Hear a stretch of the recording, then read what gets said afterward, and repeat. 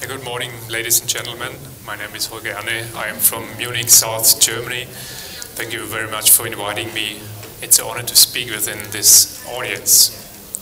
Is percutaneous needle fasciotomy a serious alternative to treat Dupuytren's disease? Well, Felix Butter was the first to describe the disease pattern. He assumed that the pathology originates from the shrinked flexor tendons. The etiology is not really clear, but we all heard that the genetic factor is substantial. Ethnically, the North European people are more affected than the people of Africa. And in Germany, where I come from, we estimate that there are between 1.4 and 1.9 people are affected, which corresponds in incidence roughly to 2.4%. Commonly, we use the classification Monsieur Dupuytren first described 1961. Stage 1 up to 45% total passive extension motion, extension deficit. Stage 2, 45 to 90. Stage 3, 90 to 135. And stage 4, more than 135-degree total passive extension deficit as a total amount of MCP, PRP, and the DRP joint. Well, this morning we heard a lot about the options concerning the surgical treatment. Basically, at least invasive is the needle fasciotomy, which was first described by Monsieur Lermuseau in 1980. We can perform the mini-open fasciotomy. There's the partial or selective fasciectomy and the complete fasciectomy, imaginary to reduce as much affected tissue as possible. More aggressive methods are the dermatofasciectomy and the total anterior tenoarthrolysis, described by Monsieur Safar.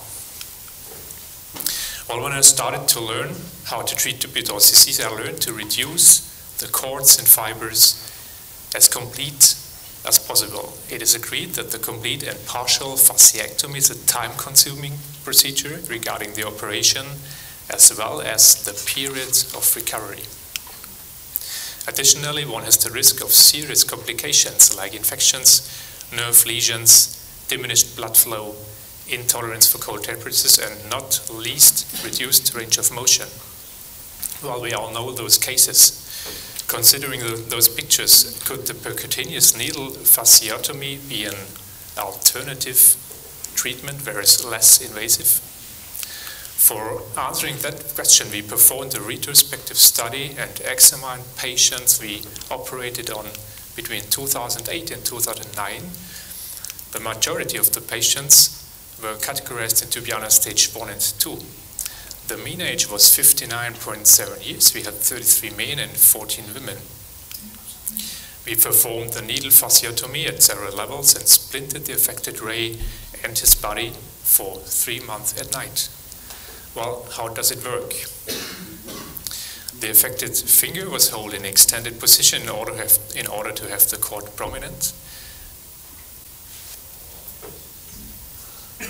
Well, a 20-gauge needle placed on a syringe filled with local anesthesia was introduced.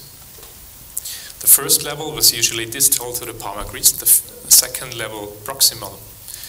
The bevel was used to cut the cord from different angles. The most cases we've done needed only 1 or 2 levels in the palm to get the full extension back.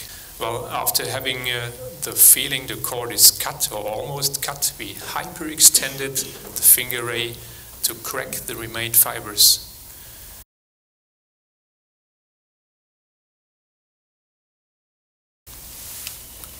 After finishing at 1 level, we injected little amount of local anesthesia, and the cutting maneuver itself was done without anesthesia under the idea to prevent nerve damages. The patients were instructed to alert if there's any prick. After dressing was placed, we fitted a splint in fully extended position to wear for further 3 months at night. During day, unrestricted hand and finger movement was recommended. Within the retrospective study, 43 patients with 58 rays were reviewed with a mean follow-up of 11.1 months. The patients were classified as follows: Dupuytren stage 1, 34 patients, stage 2, 20, and stage 3, 4 patients. 52 rays were able to extend free. 6 rays showed a recurrence from 5 to 15 degree. The recurrence rate was 10%. The mean improvement was 39.4 degree overall. We had no hematoma, no nerve or vessel lesion, but 3 minor skin lesions which result from the hyperextension maneuver when the cord is still adherent to the skin. Almost every patient would undergo the procedure again if necessary, and inability to work lasts on average 11 days, which is remarkable. As we started to perform needle fasciotomy, concern number 1 was to produce nerve lesions with the blind technique. In 58 rays, even with different surgeons, we had no nerve nor artery lesion. Compared with other authors, there are nerve lesions from 0 to 5%, whereas studies of the open technique have 0 to 20%. Concern number 2 was the rate of recurrence. We had a recurrence rate of 10% after 11 months. Other authors report recurrence rates between 24 and 65%, however with a longer time of observation.